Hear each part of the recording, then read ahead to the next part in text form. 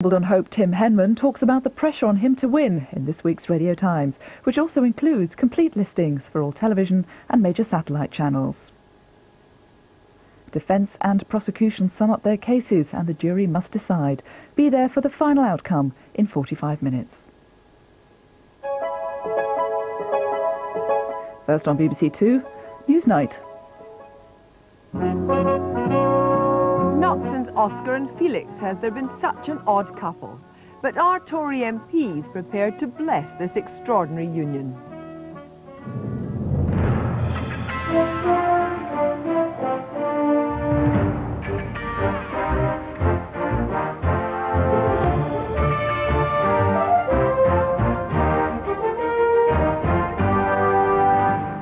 Good evening. An arranged marriage or a deranged marriage? Cynical Tories described it as an instability pact and a marriage made in hell. Today's coupling is one of the strangest in political history. But will it deliver Ken Clarke the leadership of the Conservative Party and June Redwood in return for his handsome dowry, the shadow chancellorship? We speak to two Redwoodites who are gutted by this partnership. But Norman Tebbit is giving the union his blessing. In his first interview of the leadership contest, I asked him why he and Lady Thatcher seemed finally to have parted political company. I am supporting William Hay. Now, have you got the name? William Hay. Vote for William Hay. Also from America, a special report on the chemicals with a feminizing effect. Something's happening to the world's males. Wildlife, like these terns on Bird Island in Massachusetts, is turning female. Our own fertility, too, may be under attack. 3 chemicals in everyday use are under suspicion. Still largely a puzzle to scientists, this is a threat to humankind many believe could rival any of the great environmental challenges like global warming. And here we'll be hearing grave worries from the home counties about cash shortages in health and education.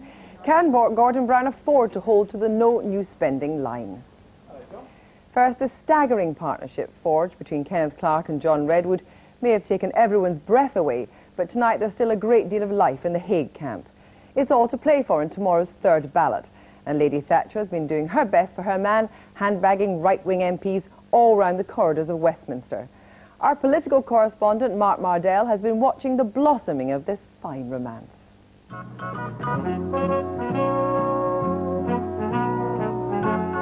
Remember that series, The Odd Couple? The prissy and precise Oscar and beer-swilling, cigar-chomping Felix try to set up house together. I was only asking.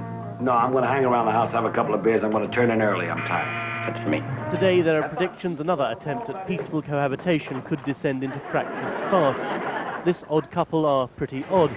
Opponents have spent the day deriding the unlikely alliance as a new Hitler-Stalin pact, an unworkable marriage made in hell, even, this from a former cabinet minister, an unnatural act.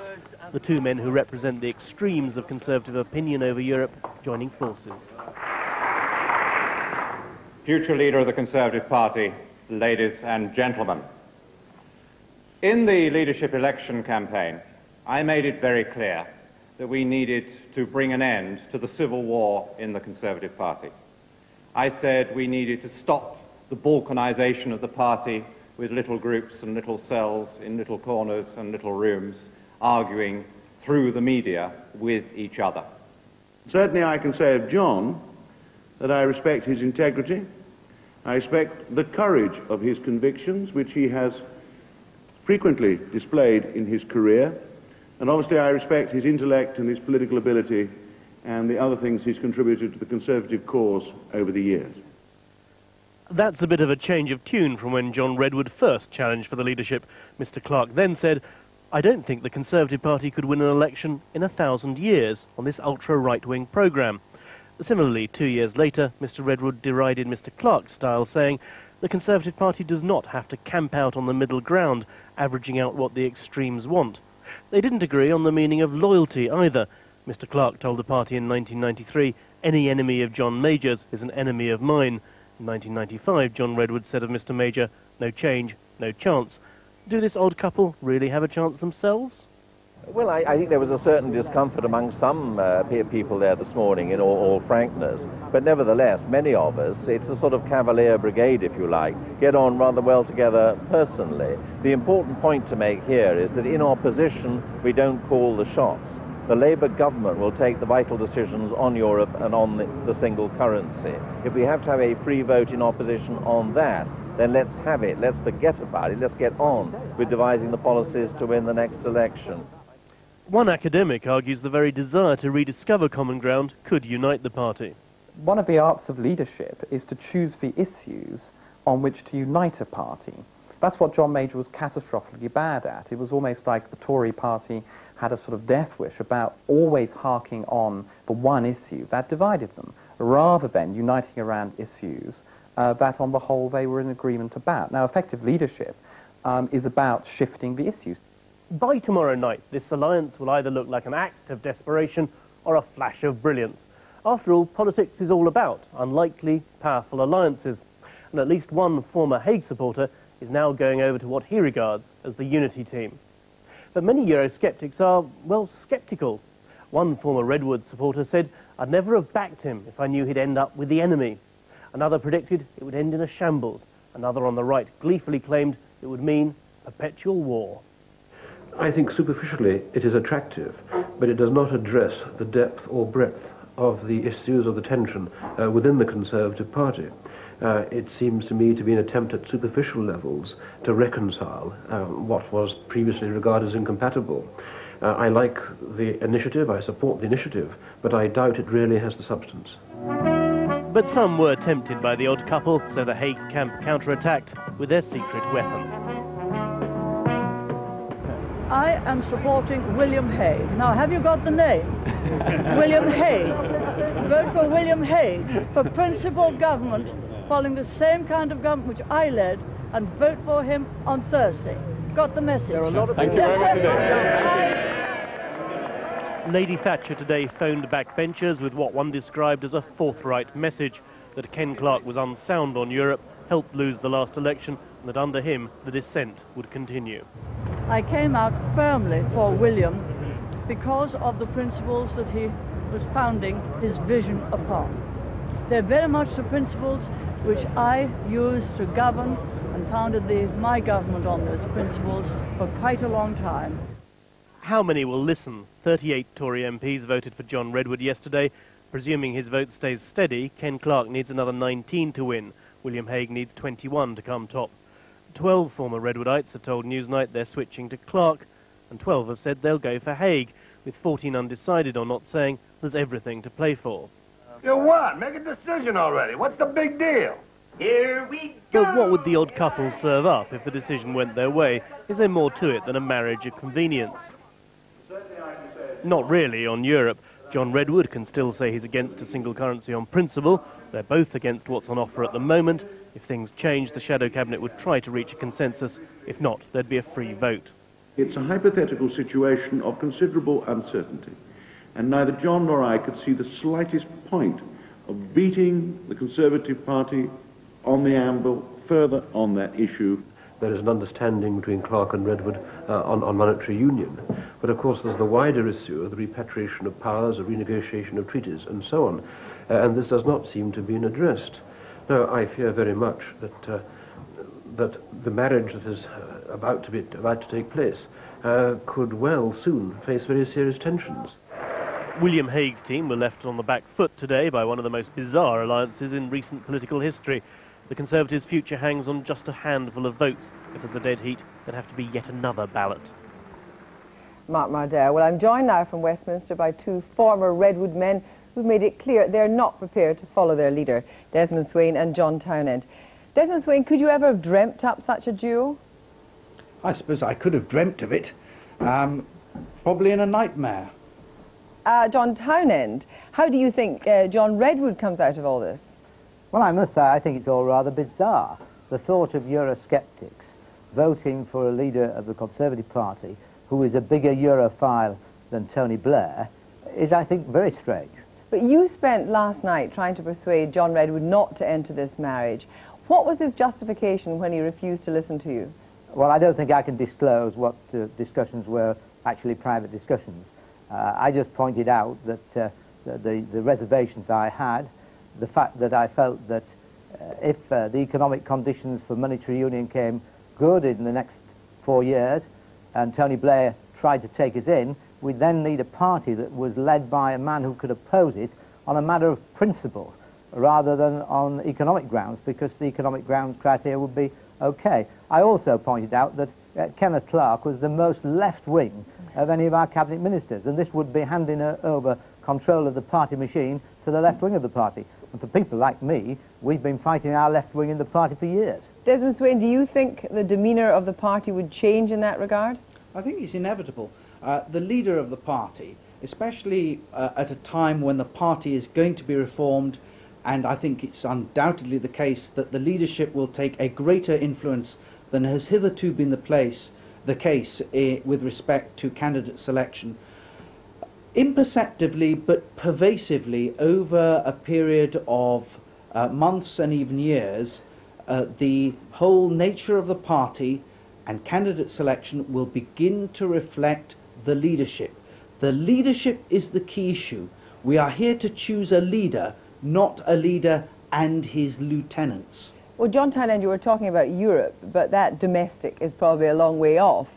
If this duo wins through, will there be earlier domestics? Can you see them cohabiting in harmony? Well, I would hope so, because I think there's a great feeling in the Tory party that we must unite behind whoever is elected. But I'm quite convinced now, having talked to a lot of people who voted for John Redwood in the previous ballot, I'm quite convinced that William Hague will win tomorrow. So I think the question is rather hypothetical. But Desmond, do you think because of the way this has been conducted, especially in the last days, there will be a great legacy of bitterness in the party? You can't have 50% of the party happy alienating the other 50%. I'm a bit sceptical about that. We are, after all, politicians. There is an election on, and I think people have to be mature about that. Deals will be done. This is not a deal of which I approve, and I'm sure it's a deal which many people disapprove of, but nevertheless it's a perfectly legitimate one, and I think that, you know, were the result to go against me tomorrow, I would unite behind it. It's not one that I would choose, though. And is your view the same as John Townend's, that Hague's going to win it? I suspect so, yes, but I've been remarkably bad at predicting results thus far. Gentlemen, thank you both very much. Well, I'm joined now by the former Conservative Chairman, Lord Tebbit. Lord Tebbit, could you have ever predicted this in a million years? Not altogether surprised, and it's not a new sort of initiative for Ken Clarke. Back when Margaret Thatcher was being brought down by Michael Heseltine, I think it's possible for me now to say that Ken Clarke suggested to me that he and I should run together. So he quite likes this right-left balance. In a right-left balance. And his argument was, Norman, we've often disagreed about things, but at the end of the day, we've always found a way of working along together. I said no, not because I didn't want to work with Ken, but because I, for personal reasons, didn't want to take on the leadership of the Conservative Party. But when you hear Lady Thatcher talk there about the only principled way to go ahead is to have principled leadership, and that is with Mr. Hague, is this a deal, not a solution, as William Hague would have it? Well, I think Mr. Hague probably represents a deal of the same sort within himself. I'm a little unclear even now as to how firm he is on a number of issues. And if John Redwood and Ken Clarke can get together and find a way of living together, then surely that does bring the whole party together. That's the nub of it, though. Writing about Kenneth Clarke's unsuitability to lead, a senior Tory said, "To talk now of free votes on European issues seems hollow in the wake of bludgeoning the party into sullen submission over the Maastricht Treaty, and is a weak stance from such a rumbustious controversialist." What do you make of that? Well, William Hague was in the cabinet at that time, and if he and Michael Howard and Peter Lilly had gone to the Prime Minister and said, no, we're not going to have this, things would have been very different. So I don't see there's a lot to choose over that. But you wrote these words at the start of the Tory leadership campaign Yes. on the 11th of May. Do you stand by them now? A free vote is just a weasel way out? That is what John Redwood is standing firm for. I don't like the idea. I would prefer it to have been John Redwood winning cleanly. But John wasn't able to do so. The party wasn't prepared to have that. And I think at the end of the day, it's better that we have a balance between these two men than anything else. But that's surely for you a very strong point of principle, because your feelings about Europe are so strong. This has been left to essentially an unprincipled fudge. Well, lots of things are. You know, you were saying earlier, this is a most extraordinary political marriage. More extraordinary than Blair and Prescott? Surely there could be nothing more extraordinary than that. But it seems to have worked, doesn't it? But when you look back at, you talk about, you know, great respect for Kenneth Clarke and so forth, but you've name-called each other. He's said that you were conducting a civil war in the Tory party. Right. You've said in the past that perhaps a less pro-European Chancellor should be the one to lead the party into the election. You actually called on John Major to dump him. Yes. Is the party not now entirely at sixes and sevens about its direction? No, the key to all this, as far as I'm concerned with Ken, is that throughout it all, we've remained really very civilised friends underneath the certain amount of flack which has gone back and forth in public during the course of an election, because I wanted John Redwood to win. Let's be absolutely clear about that. But I've respected Ken as a very, very astute politician. I've said so many times, but we differ on the great issue, which is of Europe and the single currency above all. Now, the fact is that we're not going to make the decision about the single currency in the next 5 years. If that decision is made, it will be by a government with a majority of 175. But isn't it the case that, in a sense, the right now holds Kenneth Clarke as their prisoner? Well, that would be a nice idea if it's true, and therefore, if that's correct, the whole thing would be worthwhile. But Ken's a pretty tough guy to hold as prisoner. I think what's going to happen is that, being forced to work together, they will be concentrating on the issues on which they do agree. Yeah, and you want a big hitter. So just briefly, because we haven't much time, where do you think that they are capable of landing the killer blows on Labour? Very briefly, what would be the first killer blow? Well, of course, on the economy, above all, where we're seeing already that they're having to go back on their word about the National Health Service, about privatisation and things of that, and before very long, the issue on which we are very much united, the constitutional questions. And Ken is sound on that, and so is John Redwood. But who's going to win tomorrow? Can you call it? Oh, no, I think it's going to be very close, because, of course, now Clarke-Redwood are saying jointly something which is not that far from what William Hague is saying. The question is the style, the credibility of the two teams. And I think that's going to be pretty close. Oh, Tebbit, thank you very much indeed. We've all heard about the big environmental threats.